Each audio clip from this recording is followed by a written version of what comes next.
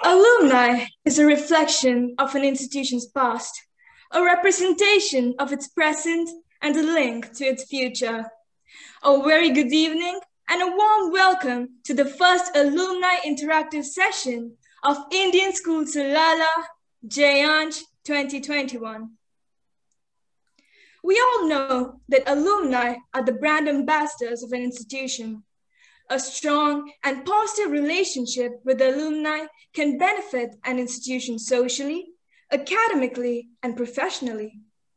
They are a huge talent pool whose guidance can be beneficial to many students in their respective areas of study. Today, we the students of classes 10 and 12 are fortunate to interact with the alumna, Mrs Julie Antony, who is currently working as an engineer in the US. Ma'am, it is our pleasure to have you with us today. Sure. Prayer can induce a happier mood and provide a positive pathway.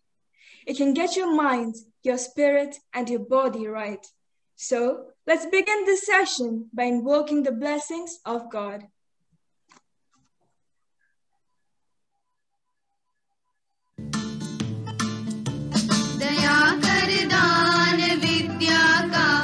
हमें परमात्मा देना दया करना हमारी आत्मा में शुद्धता देना हमारे ध्यान में आओ प्रभु आंखों में बस जाओ अंधेरे दिल में आकर के परम ज्योति जगा देना बहा दो प्रेम की गंगा दिलों में प्रेम का सागर हमें आपस में मिलजुल कर प्रभु रहना सिखा देना हमारा धर्म हो सेवा हमारा कर्म हो सेवा सदा ईमान हो सेवा व सेवक जन बना देना वतन के वास्ते जीना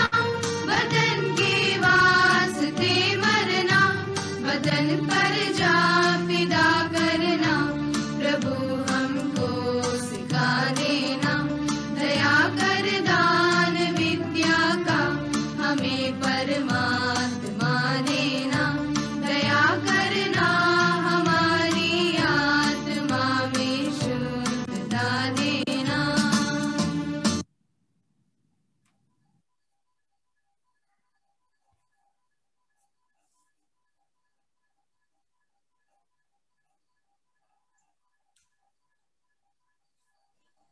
A warm welcome can make one feel at home. Now, may I request Kashif to deliver the formal welcome address. To Ira, simplicity makes you more attractive. Many great leaders or dignitaries are the perfect combinations of simplicity and perfection. Good evening, all. On behalf of Indian School Salala, it gives me immense pleasure to welcome these simple yet great personalities to this interactive session. An effective alumni relationship with their alma mater begins with providing a successful experience to the students.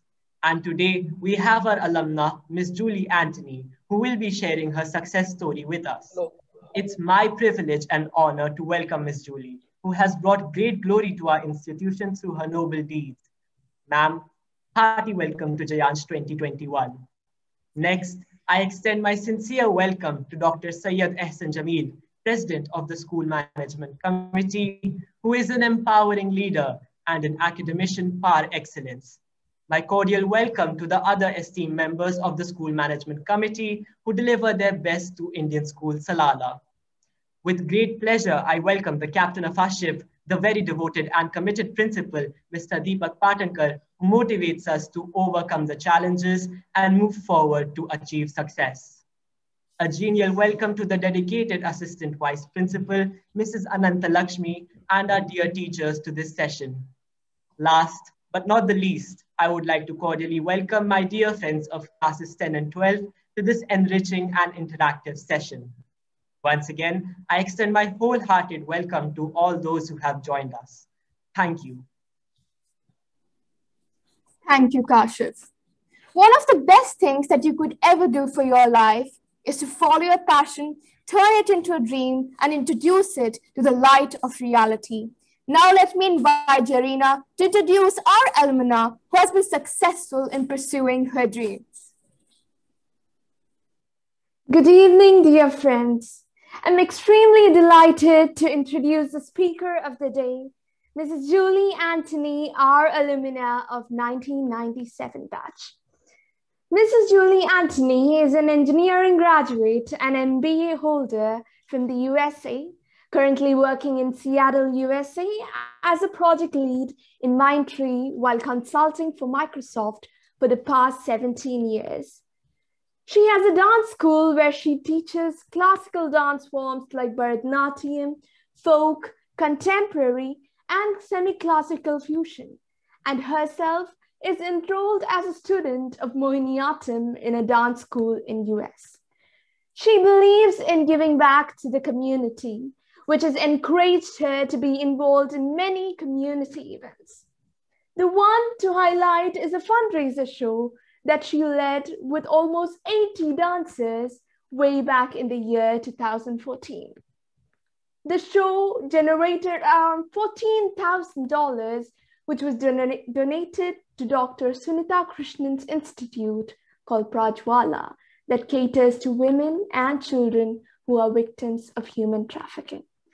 This gesture of hers truly reflects her genuine mindset to serve the community. I'm extremely happy to say that this former student of Indian school Salala has brought laurels to her school during her school days. She bagged the 3rd position in her class for Class 12 board examination in 1994. She had won prizes for dance during inter-house competitions at school and also for other arts and literary events. She was also the captain of Greenhouse for 2 years. She was very active in sports during her college days and had won prizes for both intra and inter-college fests. Presently, she is settled in US and is a very active member of the US Indian community. Her success journey will be of a great learning and inspiration to all of us. That was a perfect introduction. Thank you, Jarina. Finding your passion and purpose in life feels liberating and extremely satisfying. And working on something you love can even get you in the flow without ever feeling drained or depressed. It makes you much more productive and happier.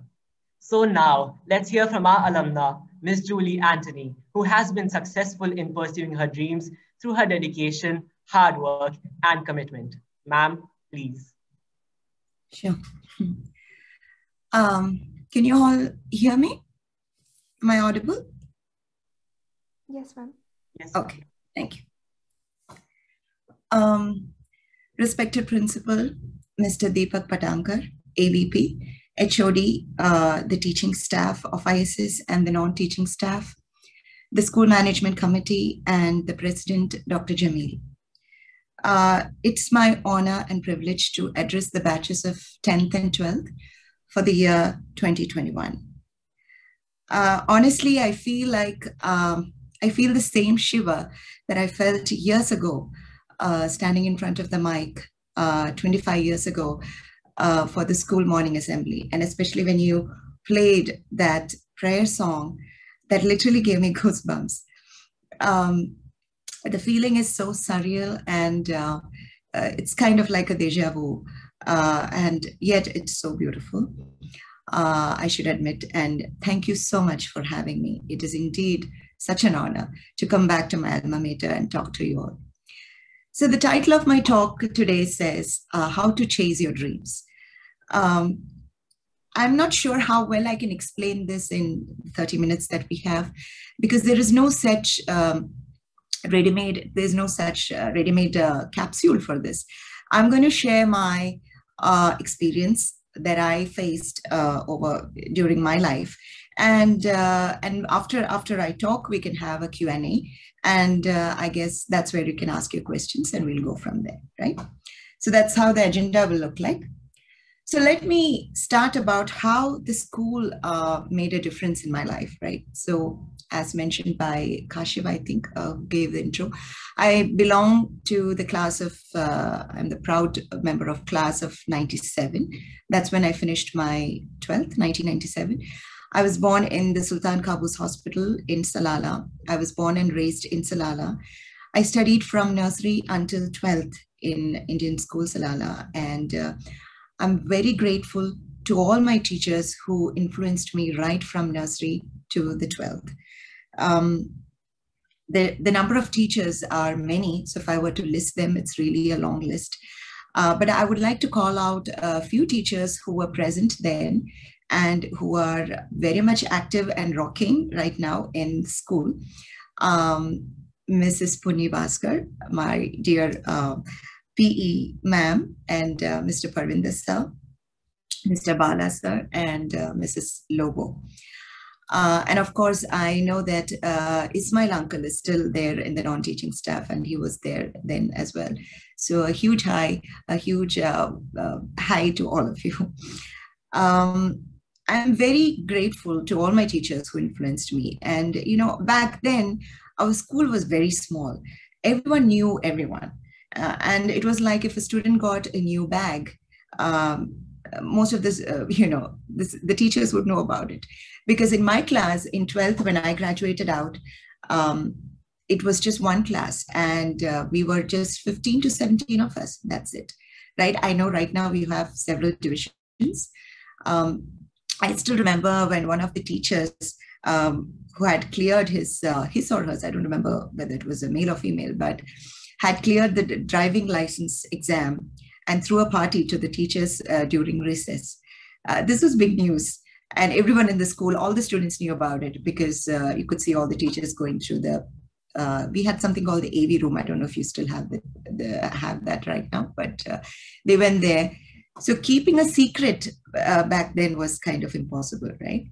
So it was a very nice, it was a very close-knit and a small family, I should say. That's my remembrance of the school. ISS has given me enormous values in life. And few of them are how to be disciplined, how to be courageous, hard work, punctuality, determination, kindness, and patience and forgiveness. This list again is endless, and I am what I am today is because of my teachers at school. I proudly say that with all my might. One key thing that I would like to highlight today is how the school taught us the importance of being open to all cultures. We used to celebrate all the festivals with the same zest, be it Onam or Diwali or Eid or Christmas or Pongal or whatnot. During our morning assembly, we prayed to just one God, the Almighty. Our teachers taught us to respect and appreciate all kinds of faith. Our school taught us to treat everyone with the same dignity. We were taught to respect everybody's ways of life, and we were taught not to think that our ways are superior to someone else's ways, right? So, dear children, I cannot stress how important this is. This may sound very cliche to you right now, but the world that we live in right now, unfortunately, is so divided. It's so scary. There is division based on religion. There is division based on political views.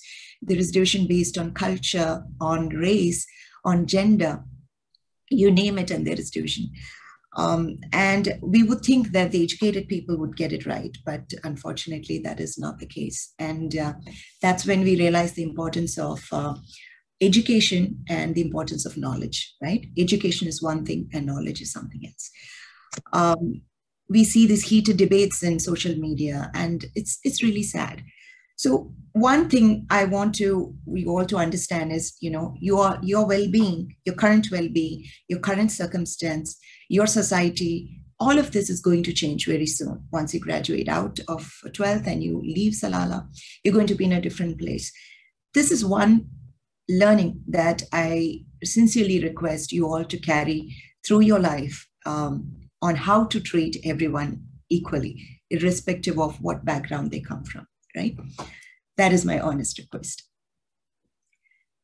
Next, I would like to talk about the life after 12th, right? So after 12th, you go to college, and one thing to notice, while we are in Salalah, we were in Salalah, for me it is were, it's past tense. We are brought up in this bubble with a lot of care and protection under the guidance of our parents. We are always under the protection of our teachers, under the care of our friends and families. It is nice, this nice little innocent bubble, right? We are suddenly picked from there and we are dropped in a no man's land where the culture is different, where the language is different, the ways of thinking is different, people are different, each and everything is different. How do you survive that? So one of the main things that I have felt from my experience, from my life experiences, 3 points I have to share here. The first point, first and foremost, make sure that you find the right set of friends. They are instrumental in shaping the kind of person you're going to be. They will define you. They will define your thinking. And the right company matters so much that I can't stress that enough. Of course, you have to have the right mindset and make the right judgment call to find the right company. And I hope you all have that. But friends they really mold you and they define you, how you're going to be later on in life. One example I would like to share is about how I had my mom, she's no more, she was detected with lymphoma, it's a cancer, and she was getting treated in Bombay. So after 12th, I went to Bombay. I was in Mumbai. I did my engineering in University of Mumbai. I was there in Bombay for 4 years. That's where I did my bachelor's. So my mom was detected and with this illness, and her treatment was happening in Bombay. I was the one who was taking care of her because my dad couldn't come down each time. He was still working in Salalah, so he couldn't come down every time. So managing her treatment and college was not easy. Engineering itself was really heavy. It took a toll. And there were times I missed classes. There were times I had to miss assignments. All of this time, it was my friends that whom I relied on for everything.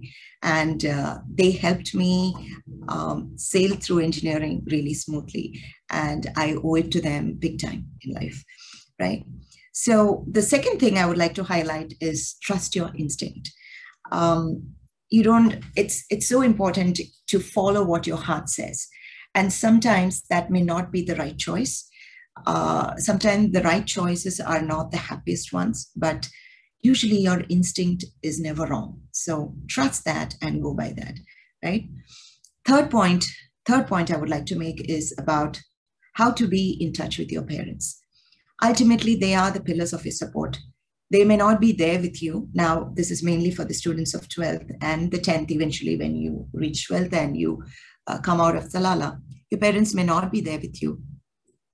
How do you keep that connect? Talk to them regularly. Share with them all your ups and downs, all the good things and the bad things, right? You have to remember that if there's anybody in this world, if there are any two people in this world who wish the best out of you, those are your parents. So keep them informed and keep them updated and keep them engaged and share your worries and your sorrows and your happiness with them regularly. And I'm sure you'll do well. So these are the 3 good points I would like to highlight. Of course, like I said, I can go on and on about this, but I'm just condensing it and filtering out what I felt from my life, right? And I'm sharing with you. Now, coming to the main crux of the topic, how to chase your dreams. I would like to begin by quoting Dr. Abdul Kalam here. Dream is not something that you see while you're sleeping. It is something that should not let you sleep. I find this so apt and so meaningful because this is exactly what I went through when I was busy transforming my dreams to realities. Tons of sleepless nights, I swear.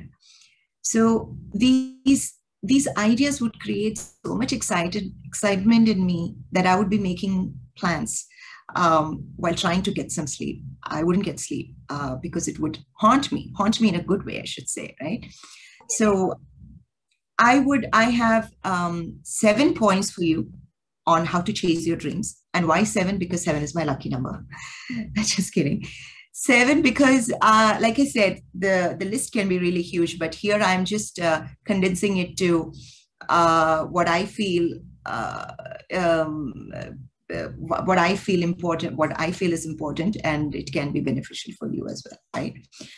So the first point, chasing your dream. The first point, what could it be? Believing in yourself, right? You have to realize that everyone has the right to dream, be it big or small. You have to understand your worth. If you don't understand it, who will understand that, right?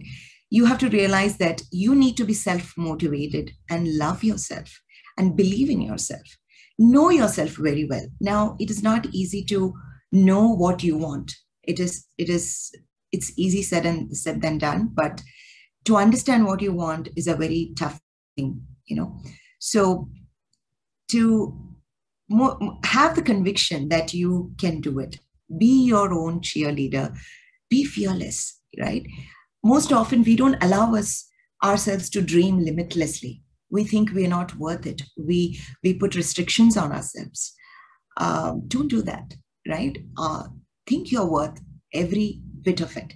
And you might have heard this before. If you believe you can, you're right. And if you believe you can't, you're still right. So understand one thing, that the only thing that you need to wear well is your confidence. Nothing else matters, right? Now, by believing in self, what's the next step? Point number 2, to chase your dream, to finish it, what do you need? It's perseverance. When you start something at first, you may not get all the answers that you need right away. So to achieve a goal, for example, you may have 25 steps ahead of you, right? Step 1, step 2. At the beginning, you may not have the clarity of what you need to do in the 21st step or the 22nd step. And that's okay, right? That's very normal.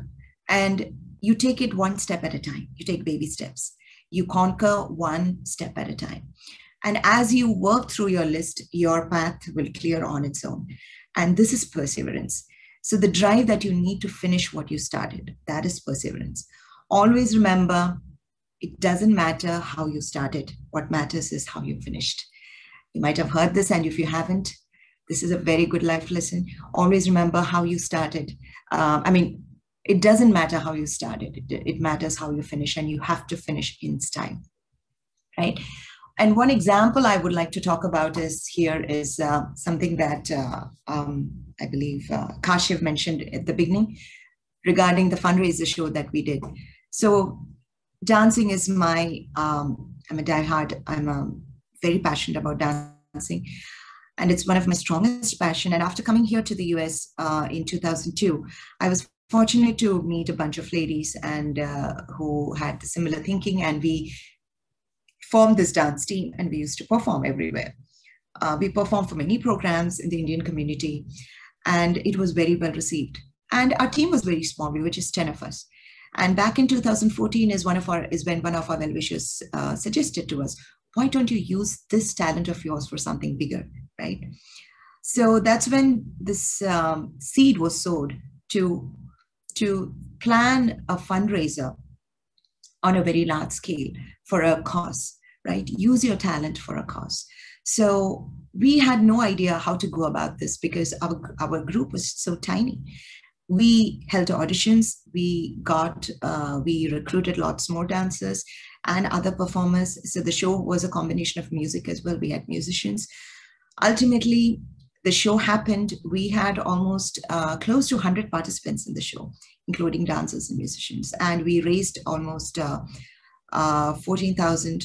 Actually, it was 20,000. So that number was a little wrong. It was 20,000. We had to use a little bit to cover the administrative expense. But This was a huge amount that we raised, and this was donated to Dr. Sunitha Krishnan, who runs Prajwala. It's an NGO in India who takes care of victims of human trafficking, mainly women and children. So when we started this venture, we didn't know answers to a lot of things, but it's perseverance that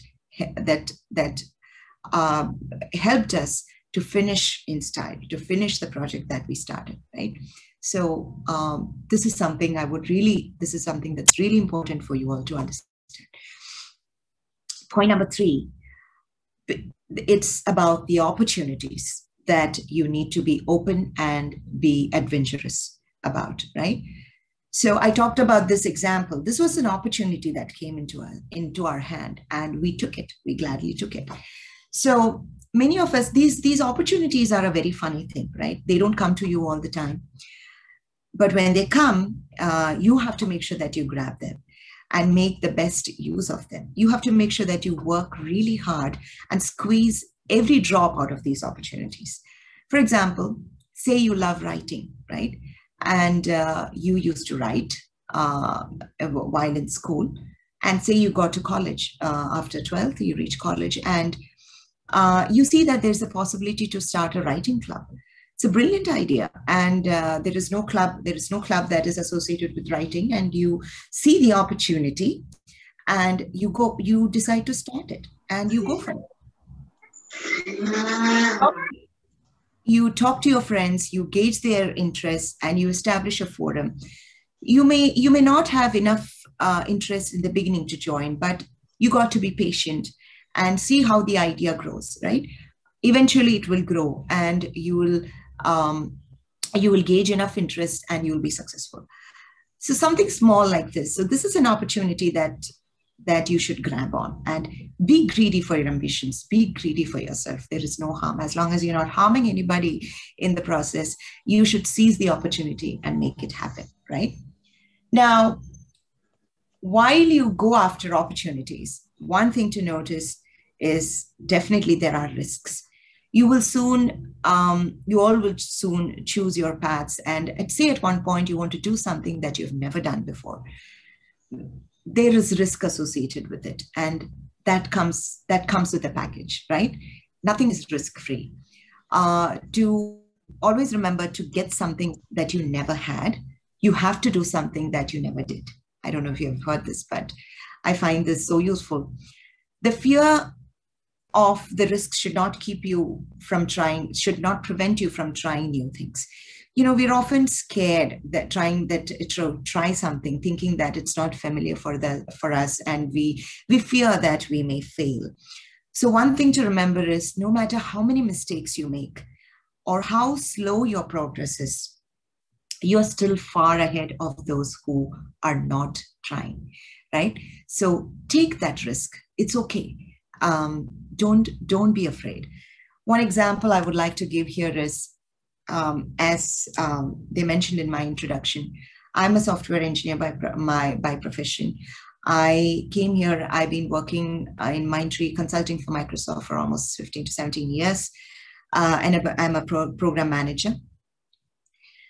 My passionate hobbies include dancing, and for the past 3-4 years, and I've been dancing. I've continued my passion. Ever since I came to US, there's not been a single year that I've not danced. I've been dancing probably more than what I was dancing in school. Like, I have my students and I do shows. Now, for the past 3-4 years ago, I had this weird interest. I shouldn't call it weird, but a different interest of doing a short film. I wanted to write and direct a short film. I had no experience of filmmaking. I didn't know anything about what it takes to write a film, what it takes to write a script, what it takes to direct a movie. I had no idea. No one in my family or my extended family have any experience to filmmaking, or no one is into the film industry. But I just wanted to do it. It was a big risk I knew that I was taking, because I'm going into the unknown, something I really don't know. I knew I had to educate myself. I took there's this thing called masterclass online. I subscribed to that. I was a member and I took some of the classes. I was listening to all these big directors speak, Meera Nair, for example. That was motivating for me. That hugely helped me. Of course, my ideal goal was to quit everything that I have and go to New York Film Institute and get enrolled there. But of course, that wasn't a practical solution because I have my family here, I have my kids here. So leaving them and going was not practical. So this is something that I thought I can do while I manage my work and my family, and still I wanted to do this. So I started writing the script. I hit upon a story 2 years ago, and I was so moved by it, and I wanted to make that into a film. And I started writing my story. I started writing my script. I started talking to people who are experienced in this field, and I got a lot of guidance from them. And we started, we had the cast ready and we started the shoot. Shoot was over. I started working with my editor for started editing the scenes. Music was done. Finally, we released the film in 2020 on June. In June is when we released. We had to delay it a little bit because of COVID. And it was received very well. Right now, this film is there on Amazon Prime, and I'm very proud about it. We also won a few awards in a film festival recently for the best film, and also my lead actress won the best actress for the film in a film festival. So from something that I absolutely had no idea about, I went to this. So this is something that is very close to my heart, this experience that I went through. And I knew I was taking a huge risk. I knew this is something that I had no idea about, but I was so convinced that I wanted to do it, and I went ahead and did it, right? So that is risk-taking. Now, this brings me to point number 5, which is with risk comes failure, right? Now, this probably was not something that you all expected to hear, but we all will fail someday in our lives, someday, and that is bound to happen. However great you are or however successful you are right now, it will not matter. You will fail at some point in your life. Now, we all hate to fail, we dread it, and we don't welcome it one bit. But the question remains, the most important question to ask is, what do you do after you fail? What do you do? This, my friends, will define where you go, right? You analyze what went wrong, you pick yourself up and you move ahead.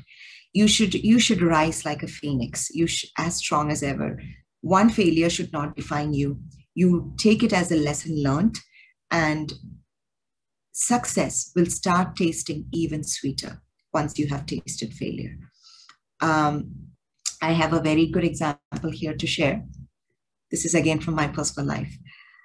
During one point in my engineering, I was ready to quit. This was in second year. And back in school, as one of the introductory speakers said, I scored very well. I was always in the top 3 or the top 5 of my class. I was like the best student. I was teacher's pet. I was the example for everybody.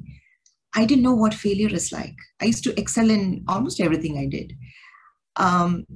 And here comes college, and college was tough. The subjects were very different than what I saw before. I struggled. And there was this subject called engineering drawing, which I failed 3 times. Yes, not once, not twice, thrice. After failing the 3rd time, I realized that this is not for me. Engineering is not for me. I'm going to quit. I was bawling and I was such a mess. I wanted to quit and I wanted to go back to my parents who were still in Salalah. I spoke to them over the phone. I said, just book my tickets. I want to come back because I cannot stay here. At that time, what made me change my decision was my friends. That is why I said how important they are earlier. They convinced me to stay. They convinced me that one subject like engineering drawing should not define my life. That should not take control of my life. It is one exam. Learn, fight it, and give the fourth attempt and conquer it. They gave me the courage to do that, and I was convinced. It took a few days, but I was convinced. And I decided, fine, I'll fight back.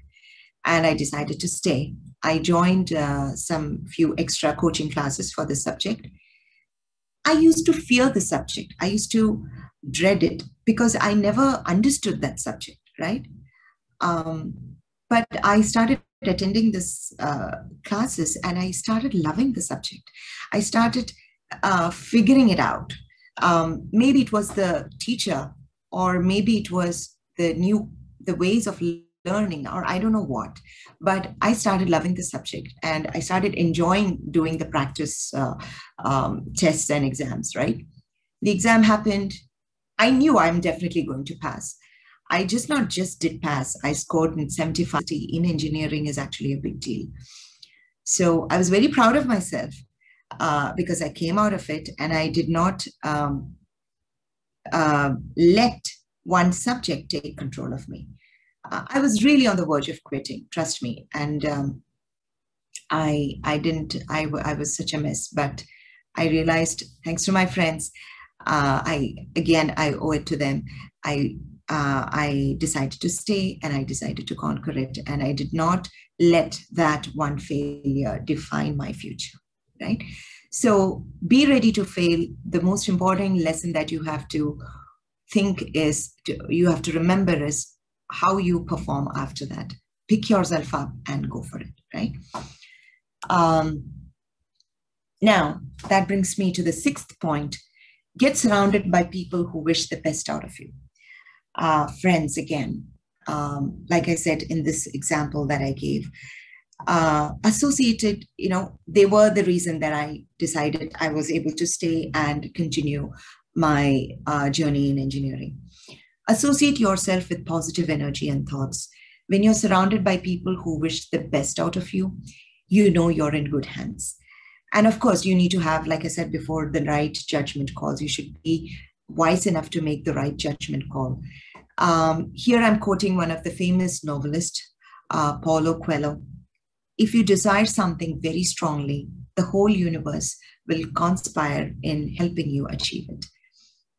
This is so true, my friends. This is so true. So when you have a good team that is supporting you, a good set of friends that's supporting you, you're always in safe hands. You are in the right spirits, and you know that only goodness will happen to you. So usually people talk about the ones who are by your side in tough times. In my experience, that is not a hard one. You will always get help when you're depressed. You'll always get help when you're upset. You will be surrounded by people when you're upset. But the ones to watch out for are the ones who keep you genuinely happy when you succeed in something. Those, my friends, are the keepers. So watch out for those and who are willingly, genuinely happy to share the success that you have, right? Those are your real keepers, right? So always remember, always surround yourself with good, positive energy and people. Last but not the least, the seventh point, fend off negativity. If someone tells you your dream is unrealistic, that is a sure sign that you should go for it. That alone should be your motivation to go for it. You should have control of what kind of energy that you let inside your life, right? Our brains are very tricky phenomena. It's a very, very complicated organ in our body. They are shaped by the thoughts and experience that you feed in. What do you absorb inside is what your brain will take in, right? And negativity is one of the most toxic forces on the planet. Remember this, whatever you do in life, you can never please everyone. Someone or the other will always have a problem with what you're doing. Someone or the other will always be upset in what you're doing. Now, caution here. Whatever you do, make sure that you do not harm anybody, right? But as long as you don't harm anybody, you're fine. But don't let anyone dictate to you on how you should dream. No one has the right to do that. You own your life. You own your dreams. Your dreams are yours. If you want to achieve them, who will? If you won't fight for your dreams, who will, right? So fend off that negativity, stay positive, and ignore what needs to be ignored, and only fill yourself with positive energy and encouragement and move forward, okay? So with this, I conclude my 7 steps to chase your dreams. Hope that was helpful. I have a concluding statement to make, which is actually an excerpt from a speech by Denzel Washington. So imagine you're on your deathbed, okay?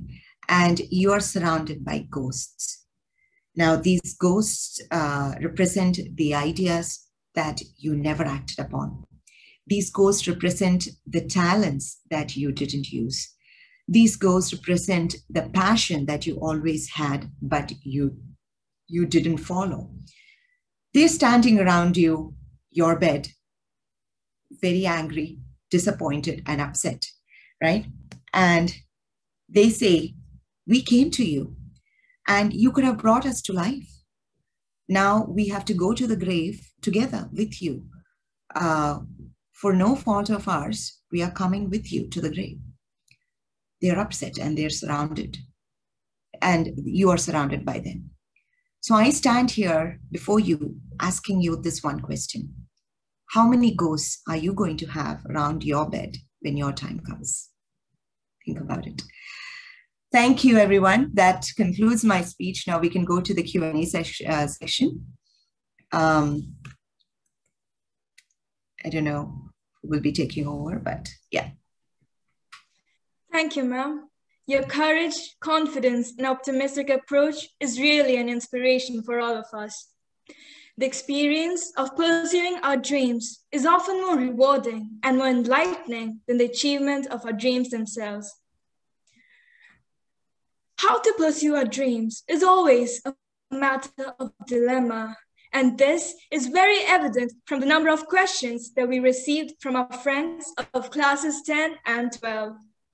It is hard to incorporate all those questions in the session due to time constraint, so we have chosen a few from the list for you to answer, and we are confident that your experience and knowledge can definitely guide us. So now let's begin with the much awaited interactive session. Ma'am, the first question for you is, what is the biggest factor that has helped you to be successful? The biggest factor is definitely self-motivation, right? So you need to be self-motivated to achieve anything. If you are not self-motivated and if you don't have the self-drive in you, the rest of the factors they have to follow. There's no point in being very talented. And you have to use that talent. There is no point in having a very strong passion for something. You have to use it. For that, you have to be self-motivated. So being self-driven and being self-motivated is really key, I think, and that is one of the key things. That is a very good point, ma'am. Ma'am, the next question we have is, what was the hardest decision you ever made? Hardest decision. So, in my career, at my workplace, I keep moving projects, right? I'm not stuck in one project. They transfer me to certain projects after a certain duration of time. So I was going to take this new project I was told to take. And I was given 2 options. I could choose project A or project B. And I was told that project A has got a lot of challenges. I had to lead a big team of around 10 to 15 people. And many of them had a lot of issues. There were a lot of political issues going on in the team, and they wanted somebody to lead the team and to lead them in the right way. So the team had a lot of challenges. That was Project A. And I knew, and the challenges were there were a lot of it. It's hard to describe all of it right now, but a lot of it had got to do with people's problems, right? And I was also given the option of Project B, which was a very straightforward one, which did not have any issues. But because I like to take challenges, I chose to go with Project A. And it was really hell for me. It was one of the most toughest project that I ever joined in my career. And I tried, I don't know if I succeeded because I couldn't, it was hard to be there in that team. And after 3-4 months, I had to quit. I had to come out of that project because the situation and the circumstances were not improving. So I don't know if I failed there, but at least I can be happy that I tried. So that was one of the hardest decisions, I should say, because knowingly I went into something that is very hard. So because I like to take challenges. So I think that was in my career, maybe that was the hardest one. Yes, ma'am. Surely we have to challenge ourselves and brave the challenges in our life. Ma'am, our next question to you would be, what are the opportunities and expectations for NRIs in USA? So, you know, US compared to the rest of the countries has definitely a broader set of opportunities when it comes to the different workforces that we have here, right? It's very diverse, and US is definitely welcoming students from all over the world for higher education here. But of course, one thing to note is the work-life balance that we have here. It's very different. I know that the work-life balance in Europe or Australia, for that matter, is much better. But then, of course, the pay here, it's very lucrative, and the options is very diverse. For you students, from my experience, what I've seen is one of the I shouldn't say easiest, but one of the most common way that students come here for higher aspirations is after their bachelor's. They finish in India and they come for master's. And master's doesn't have to be in your technical field. It can be in your management side. It can be an MBA. They come here to pursue higher studies, and they do their internship, and they they are in student visa, and then they work for a company, and then they change their visa. So this is a pattern that usually we see, and this is a very good one to follow, and this is a safe one. If you were to come here after working in India for some time, that's also an option. Right now there are a lot of jobs that are going offshore, right? So if your company is willing to send you, that's also a great option. But of course, I think the competition is there everywhere, whether you're coming from your company or whether you're trying to pursue it from after college, there is competition everywhere. So you have to fight it out, and US is definitely a very great place to come and pursue your higher dreams. Thank you, ma'am, for that insightful information. The next question is, due to the pandemic, many have lost their jobs and everything has become online. So what are your observations for the next 5 years, and how should we prepare for this inevitable shift? So I would, instead of fixing on the problem of the pandemic, I think we should focus on what are the lessons that the pandemic is teaching us, right? How to deal. One big lesson I think that everyone worldwide has learned is how to be cautious and how to deal with the next pandemic, right? How well prepared we should be, how well equipped we should be, and how informed we must be. The healthcare department, be the healthcare, how ready they are to face a challenge like this. And when it comes to businesses, how they should prepare, and how well you should keep your citizens informed, and that's the government's job. Prepare them to face a crisis like this, and how the schools should function, how the educational institutions should function if a crisis like this comes. all of these are learnings for us after this pandemic, right? Definitely, the pandemic has had a huge impact on the economy. And definitely, this is going to take years for it to recover. And for some sectors, definitely like some sectors like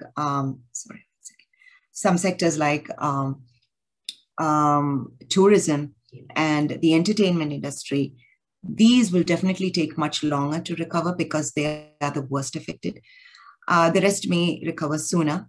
So this, so the students, so we as students, you guys as students need to understand how you need to pursue your path in a situation like this.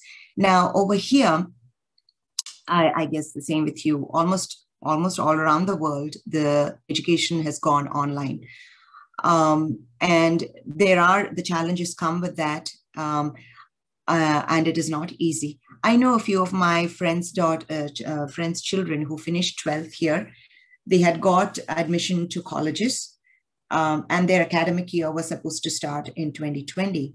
But few of them opted to take a gap year. There's a concept of, I don't know if you all know about it, in US, there's a concept of gap year. So they just use that year to pursue their other interests, or they learn more about whatever field they are in. They just learn by themselves. They enroll in some other small universities or do self-learning. They use that time to enrich themselves, and then they go back. So many of them chose that because they didn't want to do the online learning during the pandemic. So these are the options. So definitely pandemic has changed our ways of thinking, and many things that we took for granted are not granted anymore, right? So it's unfortunate, but we will find a way through now that the vaccines are here. There is the light at the end of the tunnel, and hopefully we will all recover from this strong and safe. Yeah. Thank you, ma'am. We indeed need to be prepared to face the challenges and obstacles in life. Ma'am, your next question is, when NRI students get back to India for higher education, they often find it difficult to cope with the lifestyle and system. Ma'am, what's your advice on this? So this is what, like, I mentioned this in my speech, I guess, but I'll touch upon it again. Definitely the culture is very different, right? Now, in my case, my example, I was in Salalah all my life. I didn't know the world outside because I was born there. I was raised there until 12th. Until 17, I was there. And then all my trips to India were just vacation trips. So I've barely stayed in India. And definitely not Bombay. I'm from Kerala. So the only place for vacation we used to go is to Kerala. And Bombay was definitely not in the list. And I was just picked up from Salalah and put in Bombay. It's a very happening place, Bombay. It's like the New York of India, they say, right? It was very tough. The language was so different. The society was very different. The culture, the ways of thinking of the students, the people that I met, everything is so different. And suddenly I had to pave my way. It was like I was dropped in an ocean and I was trying to swim. But like I said, while swimming in the ocean, there are these factors that...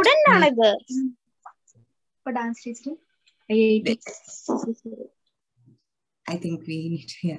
There are these, while we swim in this ocean, there are these waves that take us, right?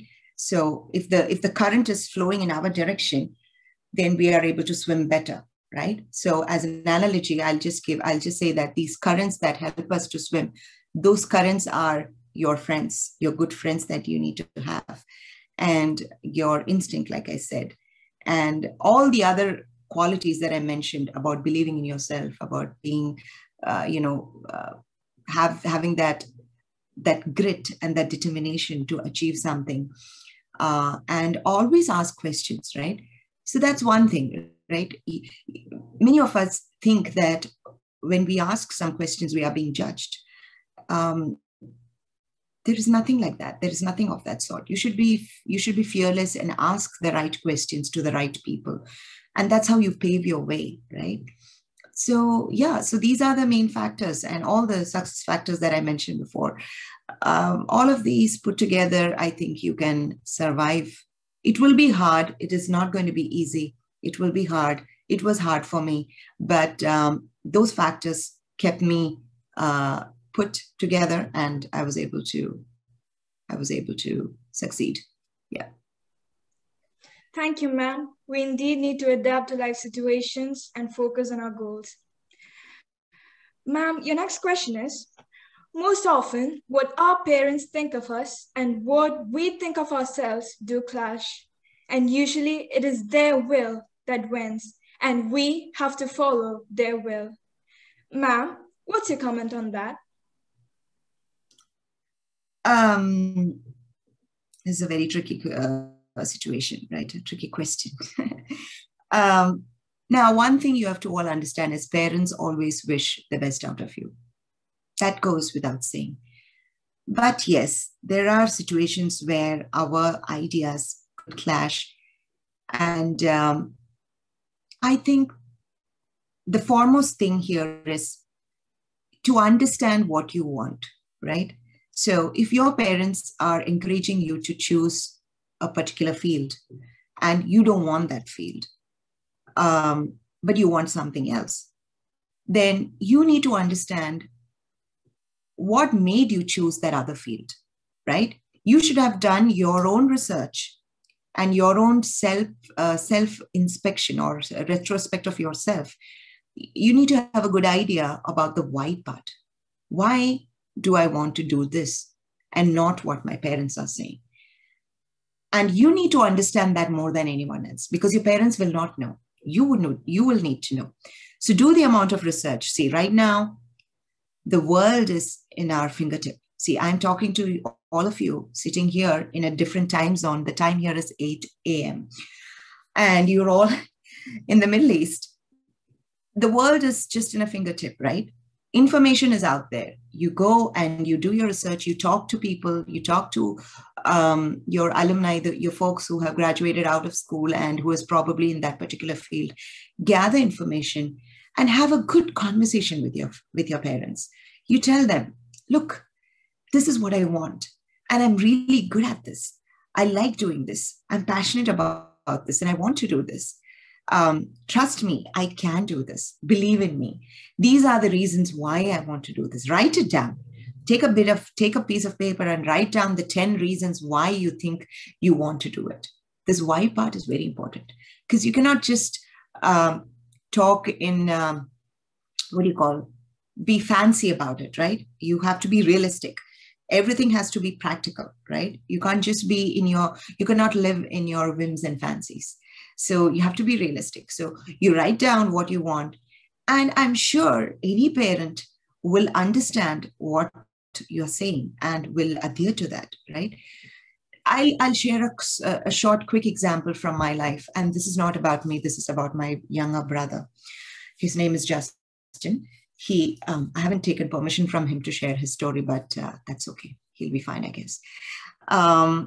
He was also a student of my same engineering college in Bombay. He was also in 12th. He also finished his LKG from LKG to 12th in Indian school, Salala. After that, he went to the same college as me in Bombay. But he never enjoyed engineering. He wasn't happy. But the decision was that let him do engineering, but he just wasn't happy there. And he used to tell us about it, but we were like, it is a professional course. There will be struggle. I mean, no professional course is easy for that matter. Any professional course, any course you pick, there is a struggle. There is no shortcut. There is never a shortcut to success, right? So, but he just wasn't ready for this. And then he managed somehow out of engineering, and he took up a job at Wipro, and he was studying there. He was working there. And I don't think he was really happy with it. And after 1 or 2 years, by then I got married and I was here. I got married, by the way, right after engineering, and I came here to the US. And he was working in Wipro then. And then one fine day, he told my dad that he wants to become a pilot. So my dad was like, okay, so what about all these years of learning that you did and all the money that we spent? He said he understands that. He was very convinced of becoming a pilot. And he said he just wants to do it. It took, including me, remember this, including me, I discouraged him, saying that back then I didn't have the maturity, blame on that. I was only 22, 23.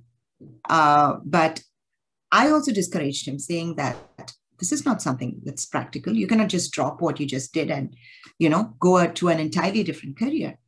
But he was so convinced about himself. He did the research. He told us what he wants to do. My dad said, fine, we'll take a loan because it cost a lot of money. Took a loan. He was on scholarship. Took a loan. He did his pilot, the coaching for pilot, through Indigo. So the coaching was done through Indigo. And he had come to US for flying lessons. He was here for almost 9 months. Not in my state. He was in Phoenix. He was in Arizona. And then he went back, and now he's a successful pilot at Indigo. So things can happen, and he's a living example. All you need, he was so convinced, he had the conviction and he had the determination that he will excel in that. And that's how he emerged. And his base is Cochin. So if at all you're flying Indigo out of Cochin, look out for the pilot. His name is Justin, and that's my brother. And he's your alumni of our school. Yeah. Hope that answers the question. Yes, ma'am, it's very true that we need to do our research and talk about these things. The next question that we have for you is, how has your alma mater helped you in your success journey?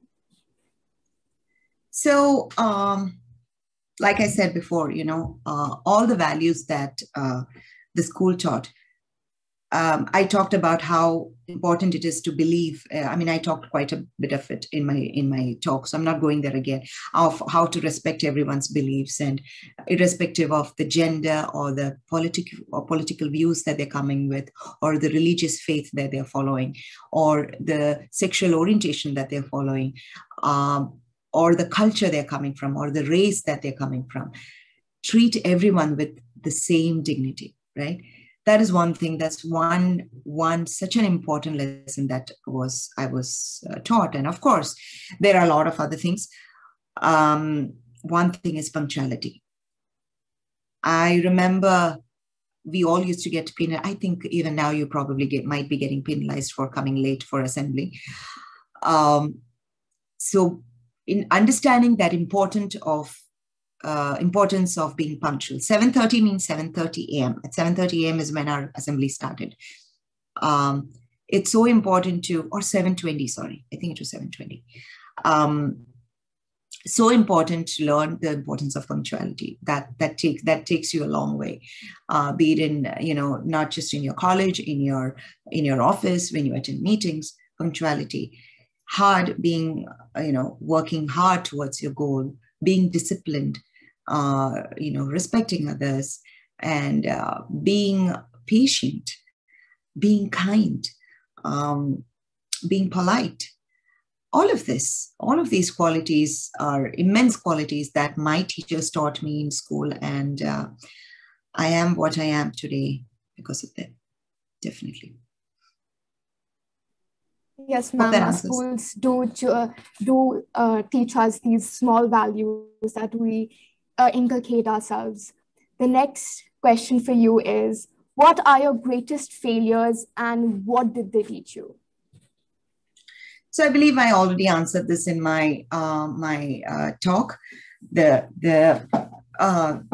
time when I decided to quit my engineering because of that one exam that I failed 3 times. That for me is my biggest failure in my life. But right now, I look back at it and I laugh about it. I don't see that as a failure anymore. I'm like, really? I I decided to quit because of that subject. I cannot digest that fact right now after 20 years. But back then I was really in a deep mess. So yeah, the lesson is definitely how you pick yourself up after the failure, right? How you engage yourself. How do you, you should not let that failure define you or take control of you. That is what it is, right? So I think as long as you have that defined, you're good. And that's the biggest lesson. What comes after failure? That is most important. Failure happens to everybody. You can fail, your friends can fail, everybody can fail. And the failure can happen at any point in your life, okay? You may succeed great in your school, you probably will succeed great in your college, but maybe at workplace you may fail one day, right? You're probably looking for a job, you're taking job interviews, you probably one interview that you attended and you're so sure that you're going to get it. It has happened to me many times. I'm like, I was interviewed by Amazon. And I was so sure I performed so well, Amazon, right?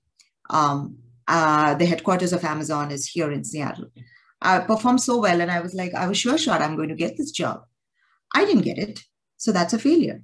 But I'm not going to sit and sulk about it. Okay, maybe that is not meant for me. I learned from what I did and then I move on. And that's how you just move on in life. Well said, ma'am. We should keep that in our minds. Ma'am, the next question is, what drives you to keep going when it's really tough? What drives me to keep going when it's really tough? When it's really tough, I think one of the key things that I do is I try to remember what my goal is, right? I try to think of my ultimate goal. And I try to keep thinking why I wanted to do it, how passionate I am to achieve that goal. So that goal, I go back to my goal each time when things, keep getting tough. And I keep trying to keep my focus on my goal, thinking that the path is probably not easy, but I have to get there. So perseverance definitely is one thing, right? You don't give up. So this means it's perseverance. And then of course, when the going gets really tough, you just talk to some good people you have around, right? They're always there to help you and guide you along. So talk to them. And I guess these things can keep you motivated and keep you strong till you achieve what you want to. Thank you, ma'am, for that wonderful advice. Our next question to you would be, what are the values one has to keep as a key to success? I already touched this in my talk, so I will just go through it once again. I talked about believing in yourself, loving yourself, knowing what you want is so important. Knowing what you don't want is also very important, right? And that's not easy to understand what you want and what you don't want. It takes time. Sometimes figuring out these things take time, and that is okay. But still have patience on yourself. Be kind to yourself. Don't be hard on yourself, right? It's okay. It's not the end of the world. Trust yourself. Be nice to yourself. Be kind to yourself. And definitely, I'm sure that, so that's about believing in yourself. And then, of course, perseverance and keeping that focus till the end of it, not to give up, never give up. And never, be scared about trying new things, opportunities, and always remember, take risks in your life.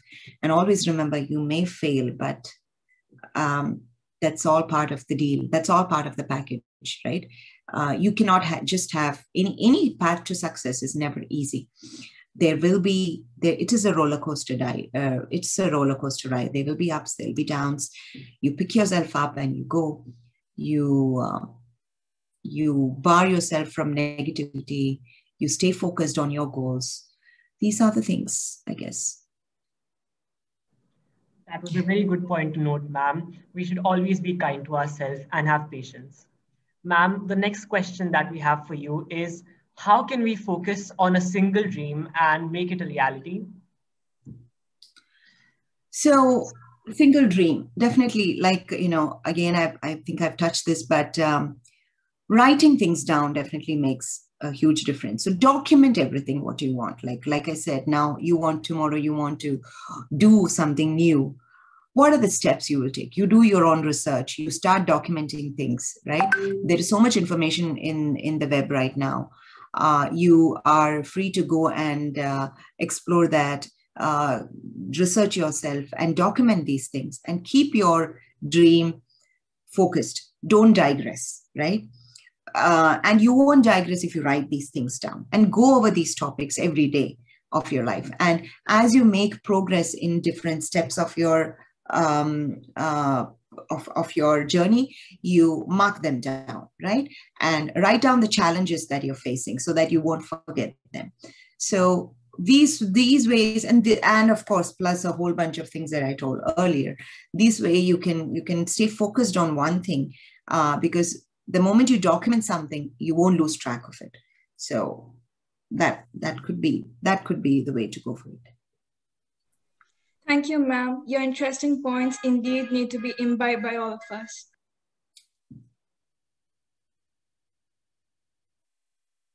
Ma'am, suppose I'm a commerce student, but after some time, I realize that my passion is something entirely different. In that case, is it advisable to drop everything and chase my new passion? Yes, it is totally advisable to do that. But before you do that, you need to understand why you're doing it, right? This why is very important. You need to understand why you're doing it and what are the benefits that you're seeing in this new passion, or what are the goodnesses that you're seeing in this new passion versus the one that you were already following.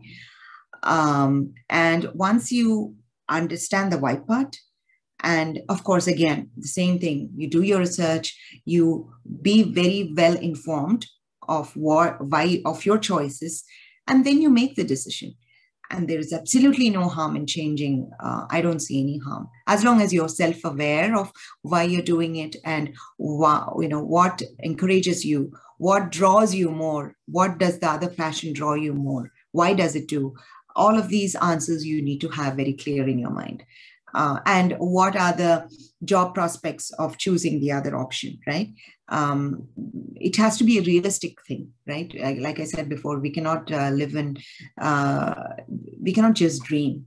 Dreaming is easy, but it has to be realistic. So see what are the opportunities that this new passion or your new goals or your new career change is going to give you.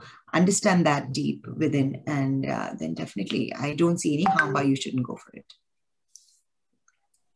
Thank you, ma'am. Your words of insight indeed need to be noted by all of us.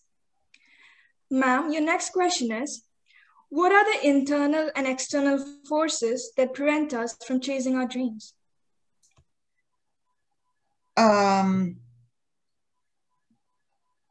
Definitely, like I said, one of the strong forces that can prevent you is negativity, right? And I already mentioned in my talk how you handle that, how you need to ignore it, right? You can never please everybody on this planet, as long as you're not harming anybody, as long as you're not causing any distress for anybody on your path to your fulfilling your dream, it is fine. So figure out a way to fend off this negativity and stay focused on your positive thoughts, and always understand that you are the fighter for yourself. You are the only one who would fight for your own dreams. No one else will. No one understands your aspirations as well as you do. Even your parents will not understand that's something that I've learned. They may also not get it. You yourself, your mind knows it the best. Of course, you can convey it to your parents, but that's a different thing that requires communication, and you tell them. But there is no one who understands in the world, no one who understands you more than yourself in the entire world, right? So believe in yourself and fend off all these negativity. Those negativity is one big thing. And of course, failure shouldn't dampen your spirits. You need to get up from every failure that you see, and you need to move forward. And what are the other negative forces? And self-doubts, right? Internal forces, another one could be self-doubt. You're not sure of something. And that's okay. You won't get all the answers right away, like I said. So the self-doubts is something that you need to conquer and move forward, And of course, all the other rest of the points that I mentioned. I think that can. Okay. Julie, Principal, Mr. Patanka. Hello, sir. Nice talking to you. And I think the questions have been done before. They just go for the formal vote of thanks. I just thought of, just talking to you for a minute or two. Sure.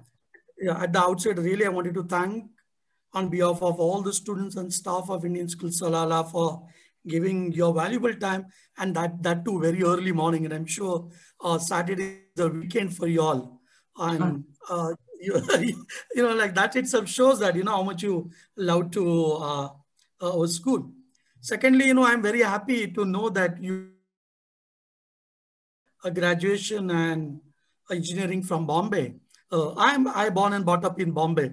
So, so like when the moment you started talking about Bombay, I was so happy to know, because that's what many times when I just come to Salala, some staff were asking me, how do you find Salala, compared to Bombay, because our Bombay life is moving around the clock. Yes. By the way, which college you were in? I was in Vivekananda's Vivekananda's Education Society. Chembur. Okay. Chembur, okay. I was living in VGTI. 19 years I was in VGTI. Opposite to VGTI, there's a Don Bosco. So yeah, I studied there, and then opposite to that, there's a Khalsa College where I did my graduation and postgraduation. I see. So in that location, I was. Yeah, I know VJTI. We had a few friends there. It's VJTI visit. We are always in that, the top colleges in. Yes. Bombay. Yeah. Very nice to know. Yeah. Thank you very much. I just thought of just taking a chance, because once they finish, then everybody will definitely will log off. So I think it's better to talk to you. Thank you very much. Definitely, I will be in touch with you always. In fact, now I'm going to, this recording, I may put it to all the students later on, because your discussion, your expressions, your question answers are really a lot of learning the students will get it.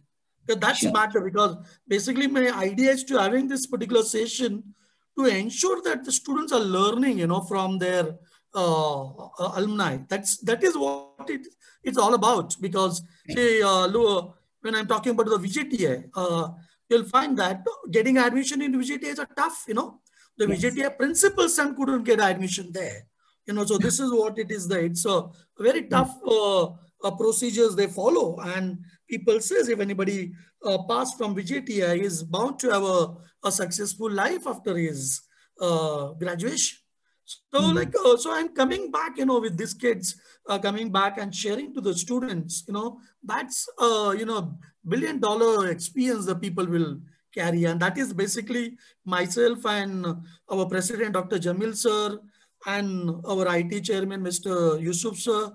Our dream to see that, maximum students will get it onto the platform, because normally you'll find that, Julie, when people talk alumni, everybody thinks it is a fundraising something initiatives are there, but our vision is altogether different. We wanted to see many students come and address to the students, because you will give a lot of your sharing of your experience and successful life what you are having at the moment, and what are the ups and downs, what you had it. That's a lifetime learning, they'll get it. Once again, thank you very much. Nice talking to you. But definitely we'd like to rope in you for the more and more such programs. In fact, I'm more happy to, like to take your brother Justin sometime onto the platform where he will be able to share. Yeah, I'll do that. I'll tell Parvinder or Pony ma'am to be in touch so that he can be one of the speakers sometime. because Sure. his lifestyle, his success story is different, you know. So definitely he will be right to give all those things. Thank you very much. Thanks. Sure. My pleasure. Thank you so much for having me. And just curious, how many students did we have today joined? Today, I think we having around 145, 147. But, you know, I think there are exams are on. So, you know, there are the few students, they may be thinking, you know, this program will come telecast later to maybe after the right. They can always exam, watch. we can see that. Yeah. I'll do that because I had a very selected crowd, that is of grade 10th and 12th. Right. Yeah, and because I think that your talks were really ideal for them because their 10th is in the verge of taking decisions and 12th as well. Yeah. Thank you. And if I could get the Zoom link, the record, that will be, is it something that you can? I'll do that. Mostly I'll try to put it on the YouTube and I will that'll be good. Yeah. Because my experience is that whenever we had a program, you'll find that, you know, and then again, matching those timings, sometimes it is not possible in spite of, you know, you having a, you know, diet feel to just attend the session, but due to some commitment, you cannot. But I saw even our alumni program last time, it's reached 2,500 plus. You know, when we started, it was 300 something. Like, probably the student must be thinking, Princey, again, you know, he may put it onto the YouTube. So I'll do that. Yeah. So it is good. You know, it'll be there as a record and, you know, people can. I'll do that. In fact, there are a lot of people, you know, I told my daughter, I do not know whether she attended, but I'm going to just talk to her and tell her to just, you know, just see, because this is what or learning what one can get it. Sure. Thank you, Julie. I can definitely sometime I'll speak to you on phone or something.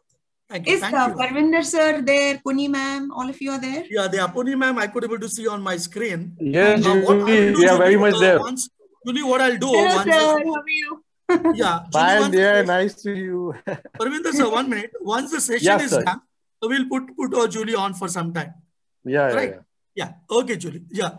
Yes, students, please go ahead. Thank you, sir and ma'am. That was truly an enlightening and enriching session.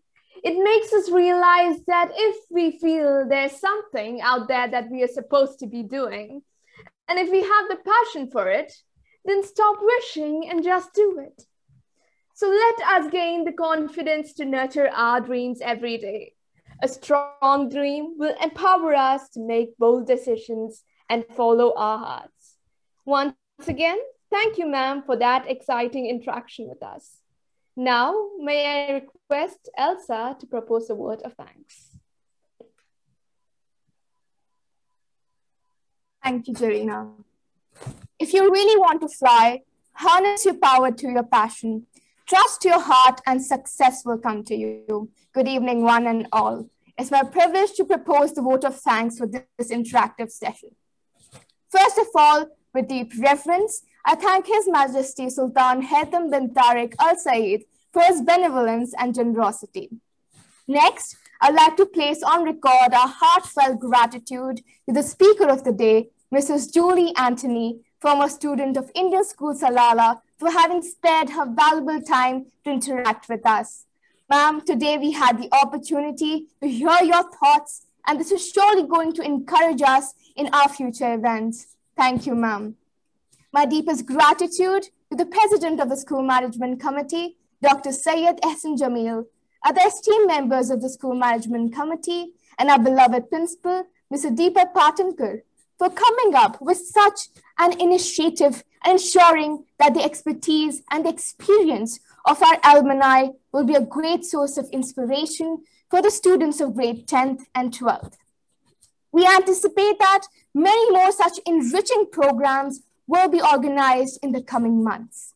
My sincere thanks to the Assistant Vice Principal, teachers, the IT team, and the conveners of Jayansh 2021 for their continuous support and guidance. Special thanks to all my friends for sending us thoughtful questions, for making this session very interesting. I thank the students of grade 10th and 12th for joining this interactive session, and I do believe that you might have got some valuable tips to chase your dreams as I have got some. On behalf of Indian School Salala, once again, I thank everyone present here. Thank you and good night.